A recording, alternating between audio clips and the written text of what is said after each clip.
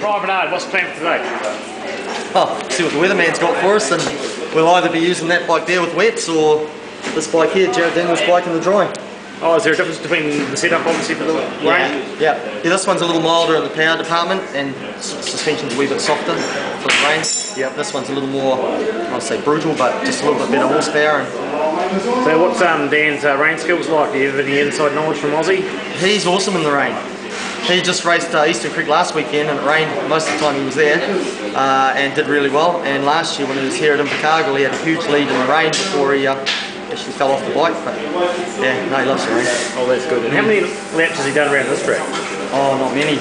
He arrived Thursday night about 10:30 and did that first Friday morning was wet and then a couple of dry sessions later in the day Friday.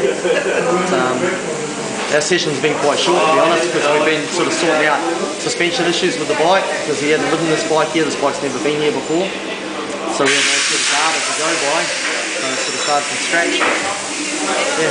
How's he finding the track on the dry? Yeah, good. Just sussing out the bumps, and of course the track surface isn't the best, so you know, sort of figuring out where you can and can't run through the seal repairs that are a bit crappy, and yeah, no, he's finding his way around. Oh, that's the story. That's the story. Well, that'll do for now. I'm running into questions too.